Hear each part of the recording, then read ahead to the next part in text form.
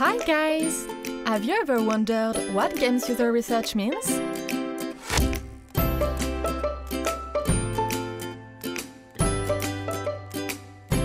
My name's Dixon. I am co-founder and director of user research at Octothorpe Game Studios in Salt Lake City, Utah.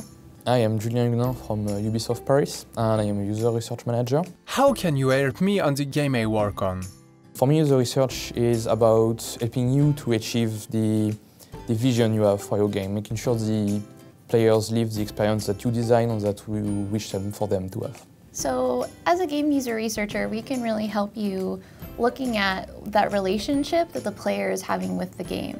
What we're really focused on is helping you remove any of the barriers that are inhibiting the player from being able to experience the game as you had originally intended them to experience it. Is it like telling me how to do my job? No. So what we try to do is we're trying to provide support to you, just like many other disciplines you would expect would be able to help you, such as a QA team or something like that. What we really want to do is help support by providing tools to you that can help support your design vision. No, it's not about telling you how to do your job, it's giving you information to make better decisions about your game. You can act on them or not, it's your choice, or you can act on them the way you want, but it's up to you to decide what you do with the information that we provide.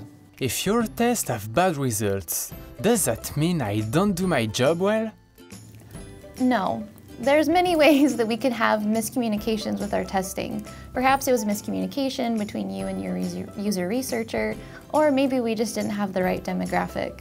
What we need to do is just continue testing and making sure that we're making the right decisions. Doesn't necessarily that you're not doing your job correctly, that you're doing your job well. What we really want to focus on is really understanding that experience and if that's mapping on to what you expected that it should be.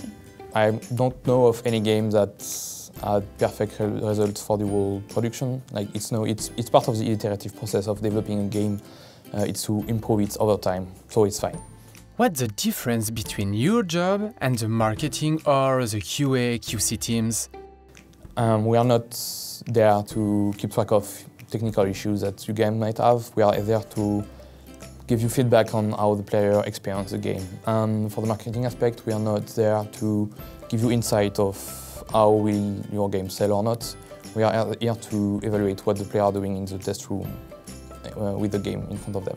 So a lot of people get confused about the difference between what market research is and what games user research is.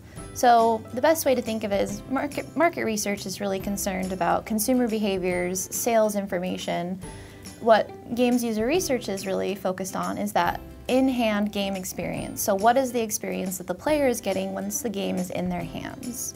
How do you do to find the players for your test? Are they team members? So we recruit external players that are, genuinely interested in playing games, but they are not from the industry. Those are the closest you have from having consumers in front of the game.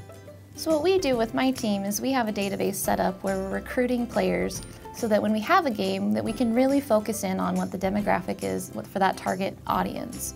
It's really important to make sure that your players not only are just testing the game, but they're within the audience that they're making the game for. When should we start to do games user research on our games? So there is a saying that you should test your game as early as possible, but more precisely that means that you should test aspects of your game as soon as they are functional and as you iterate on the game itself. Starting even before having a functional prototype, you can test out ideas, and when you have a functional prototype, you can test it, see if your idea of a game works.